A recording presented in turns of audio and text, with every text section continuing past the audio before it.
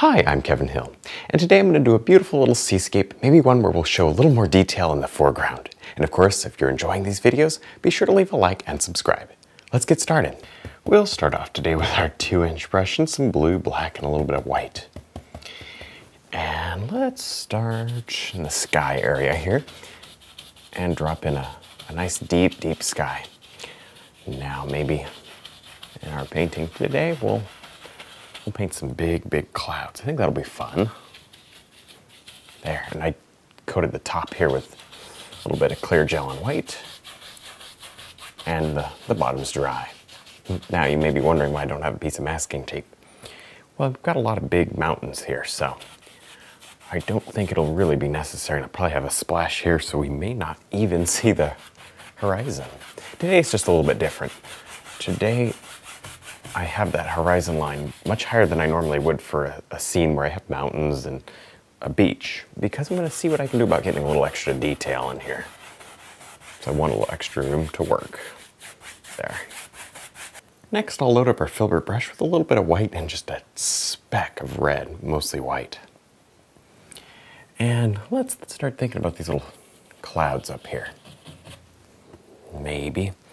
Well, let's see. I started there. I don't like that one there because it's dead center. So let's change it. Let's move it over here. Cool. It's always kind of fun to do things with you. You can see how I paint and how things might change or whatever. So I just don't want to start at dead center. Cool. Maybe that comes down. Okay, there we go. I like that. It kind of mounds up. Now this one here, I could just leave it and catch it later, or I'll just maybe show you here. Just paint it right out. No big deal. There you go. Super easy. Blend it right into the top of the sky. Nice subtle brushwork here. I don't want to go crazy and layer on too much paint. Now maybe right over here, watch this. What if we had it sort of straighten out? This is going to be a really neat cloud, I think. I like kind of showing you different clouds. We like playing around with things like that together, so there you go. Cool. So it's like a straight cloud and then it goes up. You know what? Clouds are so crazy you can do whatever you want with them. There. And it'll usually look pretty good. It usually looks pretty natural. There we go.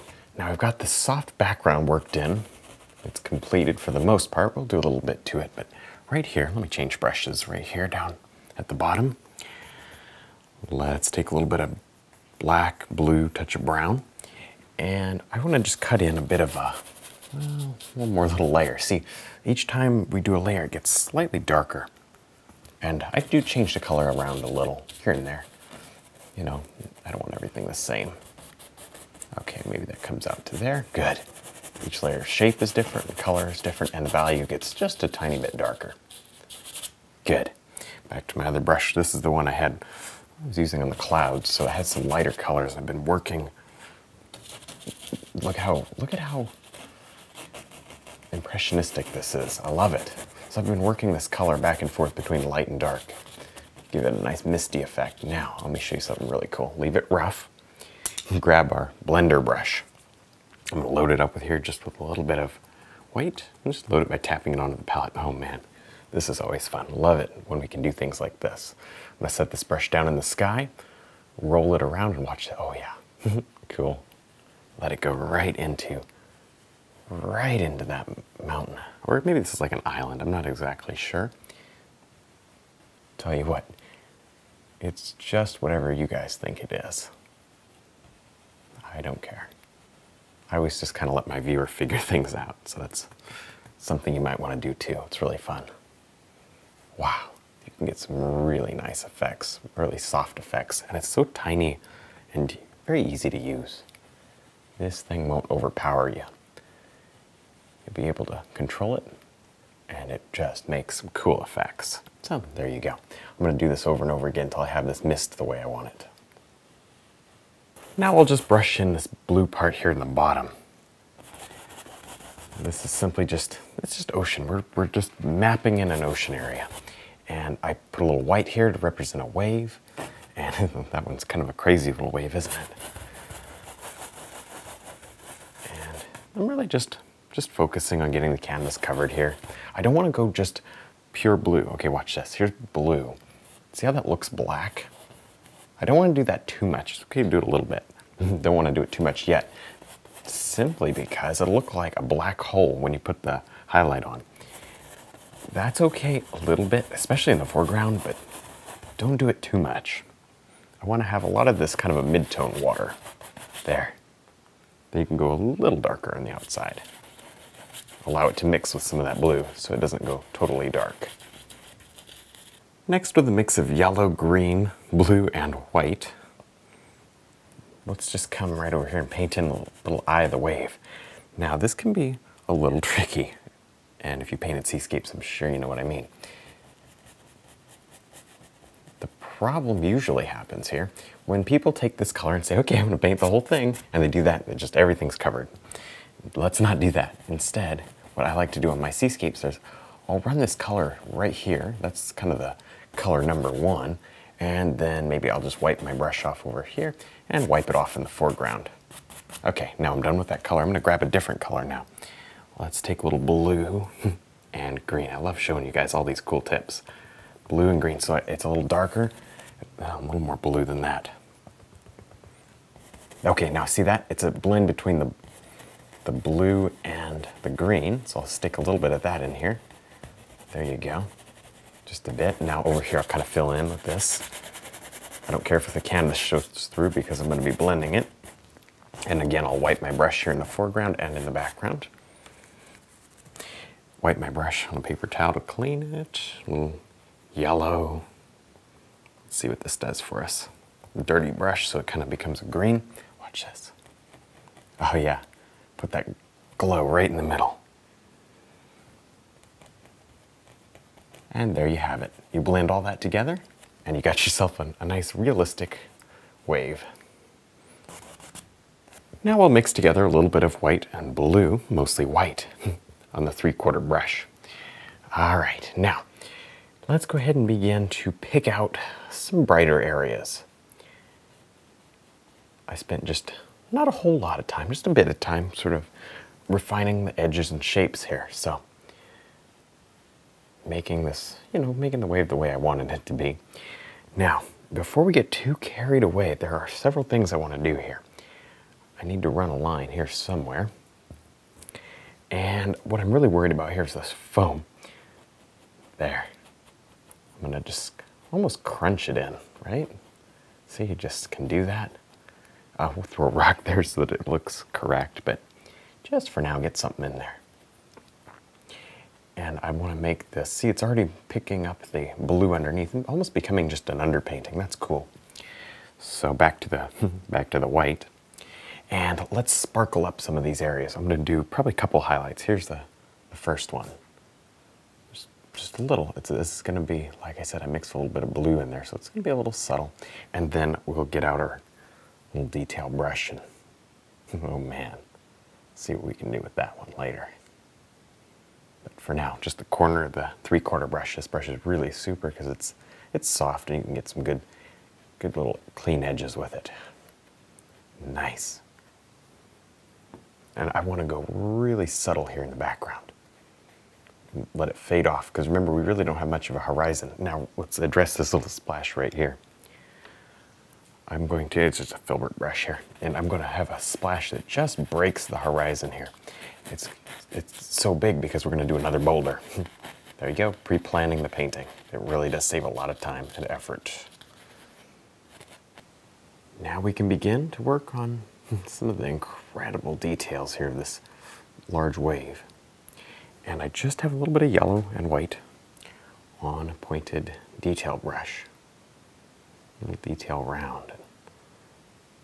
So I'm touching very, very carefully. I'm not trying to get too much of this highlight out here, and I'm also not trying to go solid, because if you do solid, it won't look good. It'll just look weird. I'm not interested in a weird seascape today. What'll happen is it'll just lose all your darks and it'll go very flat. Now I'm going to go ahead and just drop in some beautiful little detail areas here. And I've got kind of a mid-tone blue going. There, I've worked in several darker blue areas to start off, and now I'm going to kind of go over those areas with this detail. Create as many foam lines as you want, because there's really a lot in Seascape, so it's kind of up to you how much time you want to spend on this thing. So you at least want enough to really show the shape of the wave and make sure everything is looking correct. But you can put in just about every single little line you would normally see. And if you don't know how many there are in a Seascape, you can look at some pictures or just use mine and get an idea of how far you should take it. It's pretty difficult to put too much detail into a painting. There. Now, if your colors start to become muddy, take a paper towel and just carefully wipe down that area, and then continue painting.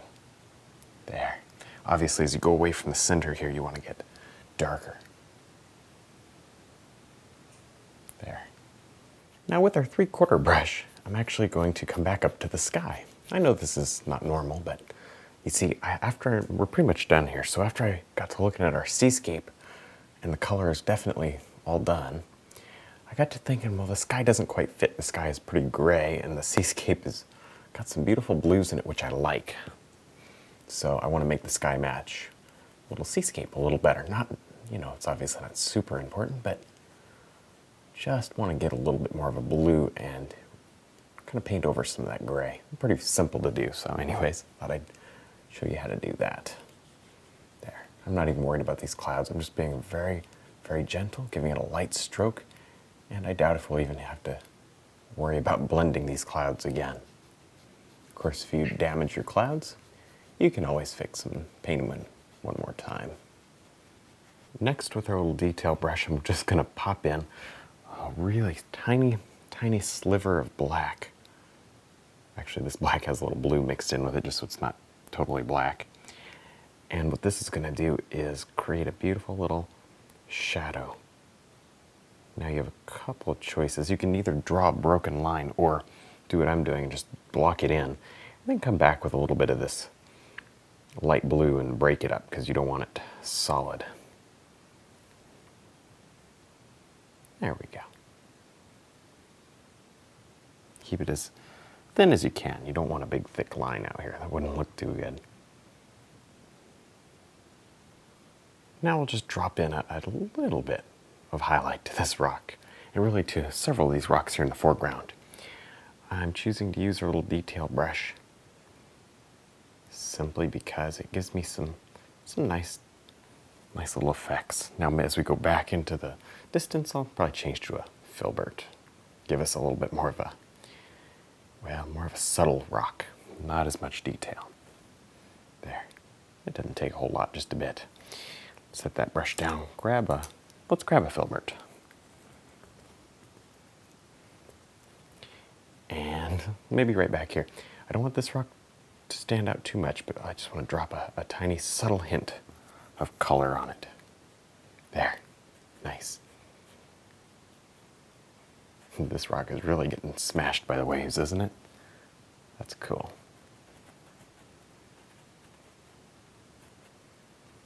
Fun. All right. Be careful not to get too much of this color into your blue, because it really makes it go away. It's hard to get that pure blue out there. Probably have to wipe it off. There. Now with our fan brush and the palette knife, I'm just going to simply flick on a few little white specks, and this is going to create a beautiful amount of detail very easily. There. See, this is just giving us a very, very light mist on the painting.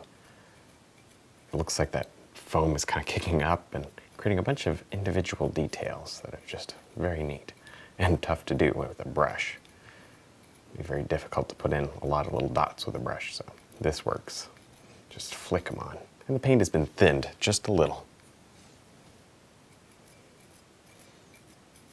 All right, well, I think we're done. I had a lot of fun. I hope you did too. Don't forget to check out my website, my DVDs, and also my brush line. And thanks for watching.